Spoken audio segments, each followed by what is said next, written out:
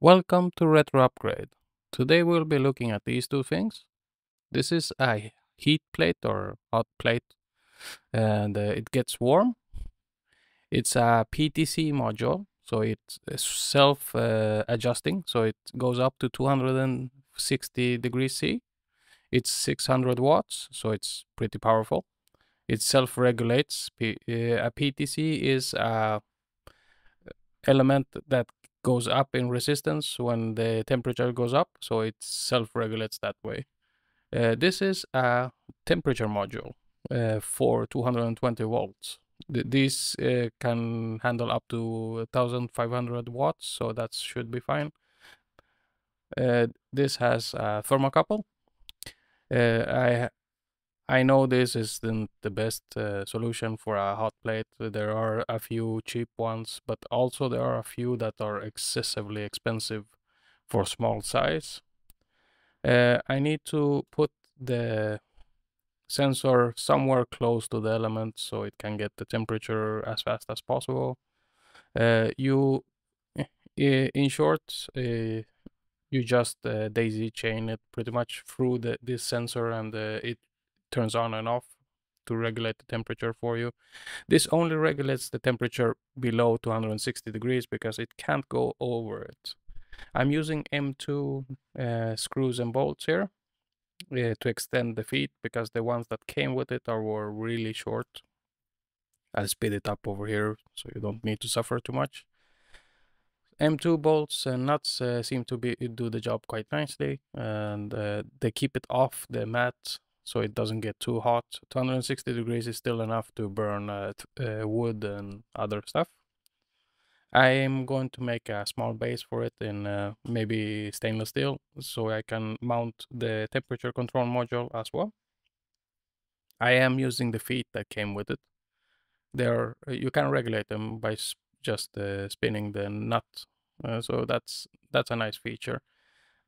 So I need to test this out. I tested this on stream with Richard on a live stream on the Learn Electronics Repair channel, and it works. It keeps the temperature, and it's actually quite well suited for what's called a preheater when you're going to desolder big components and all stuff. I'm trying to plan out how I want it mounted and what side I need to put it on, so I don't cut the wires too short. In this case, it's fine on the side that the wires come out because I'm going to have it on a small enclosure. My assortment of shrink tubing. So I chose the wrong one here. It went over the wires on the heating element, but actually not on the module. So I had to take the next size up, which is the yellow one. I would prefer to have same size, different colors really for this, but it's fine. It's still good enough. I'm using my trusty wire holder I 3D printed like 10 years ago. It's really handy. I made my own liquid flux according to Søren's recipe. Pretty much rosin flux in or rosin in IPA, and just let it dissolve over a few hours, and it's actually really good. It's better than the flux I usually buy. The liquid flux, that is. The paste flux is still a little bit better for some things because it doesn't flow away too easily. But it actually did the job really nicely here, so I'm pretty happy with the result. So I put in a cube of resin to make it, and I filled up the bottle and let it dissolve and then shake it about a few times. So I turned off the recording and forgot to put it on again. So I missed to record when I soldered the two wires to the heating element. But in short, power in goes to red and black. Power out to the device you want to start and stop goes from the yellow and black. So this is a temperature sensor.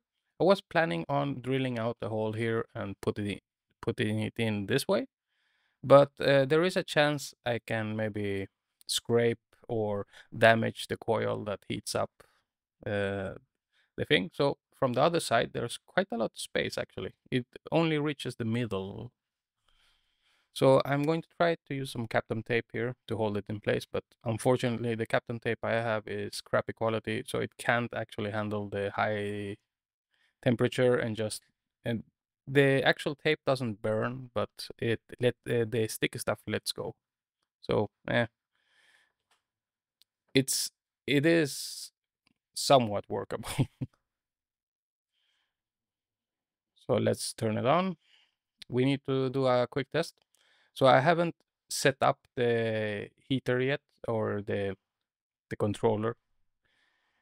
You have to put in a few values. It has a P0 is the stop value, and then you have the start value on P1, and then you have a offset so you can calibrate the temperature, and then you also have a timer offset so you can make it when it reaches a certain temperature. It takes about 5 minutes to start up again.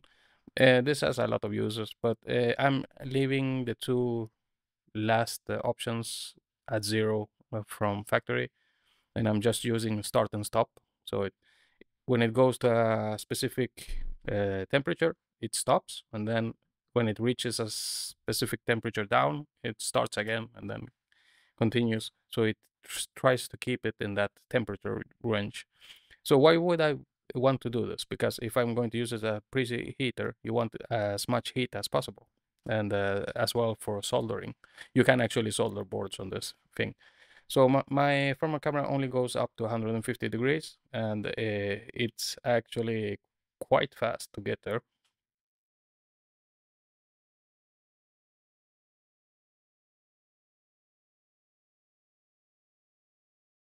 And now a quick word from my sponsor, PCBWAY. Happy Halloween, everyone.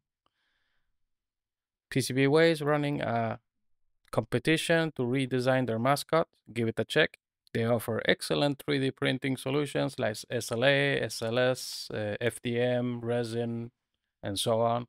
Their main bread and butter, of course, is PCBs, and they do flexibles and other stuff. They are extremely good at this. And that's not all. They also offer sheet metal fabrication, CNC milling, and a lot more. They also have affordable prices always. Dream up anything you want and have them make it for you. It's really easy. Just upload a Gerber and you're done. They have an extremely nice community page with a lot of projects they can build for you. You can ask them to make your prototype. Happy Halloween again, everyone, and thank you PCBWay for sponsoring my videos. Now back to the video. Okay, so we have the thermal camera here. As you can see, it gets up to temperature really quickly. So it's at 150, but if you check the temperature gauge on it's not going up very fast. So unfortunately, the module they use to measure temperature is not very fast, let's say. It actually gets better if you put it closer to the element and if you screw it in and thread it in pretty much, it actually works a lot better. But still, it's not as fast as a thermal camera, obviously. And I haven't still figured out how it works. I do that later in the video, though. This is a voiceover. So. Sorry for the delay on the videos, of course.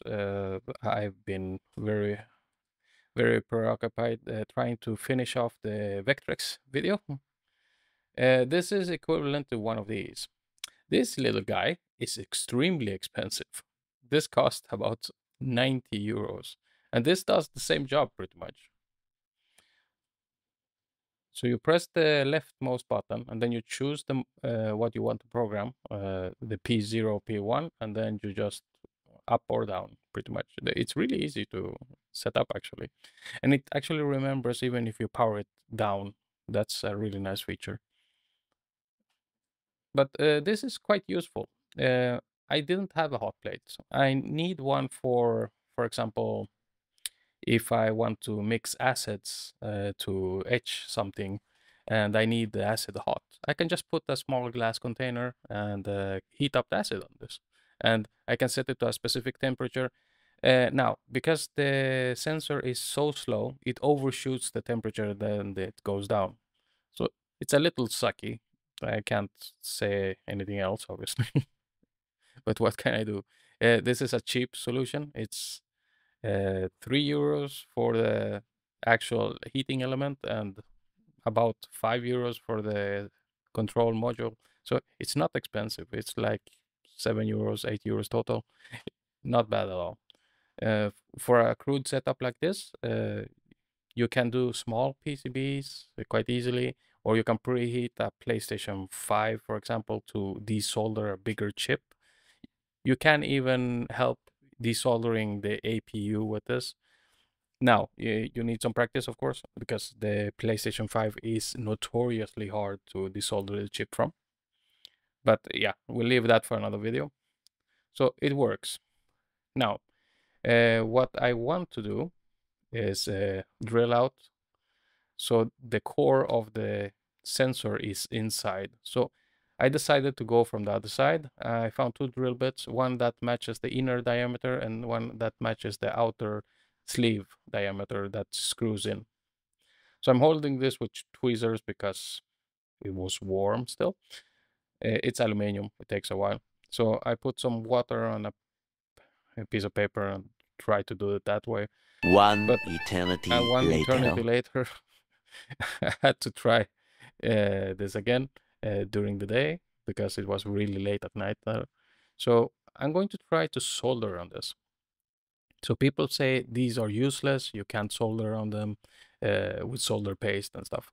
This is one of the first projects I made with Richard. Actually, this is the first project. I redesigned one of his boards for short detector. It's actually his most viewed video, the $1 short finder. It's a really interesting video if you haven't watched it on Learn Electronics Repair, so give it a watch. And I don't have the parts for the entire thing, so I'm just going to solder the switch I have the parts for. So I'm using solder paste here. This is low melt solder paste. That's what I use for most things. It's really good solder paste. I bought it on AliExpress, so it's not the best in the world, obviously. And applying it like this is not really recommended. If you have a stencil, that's a lot better. We didn't order stencils when we made this with PCBWAY, but hey, hindsight. Anyway, let's put on the switch. These are actually really hard to solder on if you use hot air because you can melt the little knob that you can press back and forth for turning, yeah, changing the different pads that are active pretty much. So let's put the temperatures we want. So this solder paste melts at 138 C. It says at least. So I'm going to put it at 142. So it bounces up to 140 something and then goes back down to 100 and then it jumps up and down like that. But I know it's overshooting the temperature, so I'm just going to zoom in to let you see it melt pretty much. I haven't tried this yet. This was the first time I tried to melt something, so I was curious to see if it actually could melt it. But yeah, as you can see, no problems at all. Actually, this is real time. I didn't speed this up. So it works as well as the little one I showed you earlier, if not better. But of course, you have a little more flexibility with the other one because it goes up to 350 degrees, but this one only goes up to 260. So keep that in mind if you're going to use unleaded solder, this won't work. But this is really nice, especially for doing small projects at home, because you can put like 10 of these boards. Let's check under the microscope, the soldering. To be completely honest, I actually bumped this while it was still molten, so it's a little bit lopsided, but it still kept all the pads soldered on. I didn't resolder it or anything, so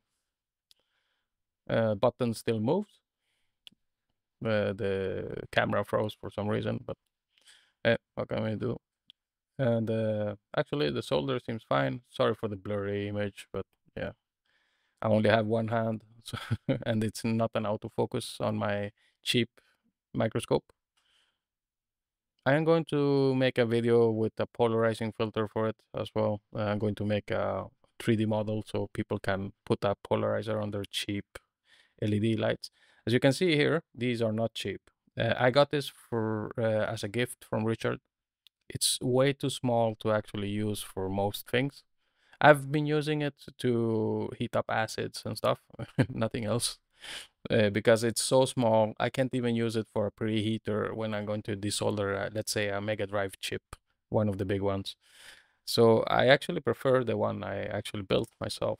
I'm going to use it to repair a Sega Mega CD in the future because it has a really big chip that has had a little bit of an accident. The capacitors leaked. Yeah, this has a fatal flaw. You have to push on the backside the buttons, and this thing gets hot, 350 degrees. So you will burn yourself eventually if you don't not looking at it when you're changing the values. But you need to look at the front to change the values. So yeah, um, that's all for today. Actually, thank you for watching until the end. Subscribe and like if you like this. Otherwise, just skip it. And hopefully, I'm done with the Vectrex video for next month, and I can leave that behind me because I want to work on a lot of other projects like AI and stuff. Bye.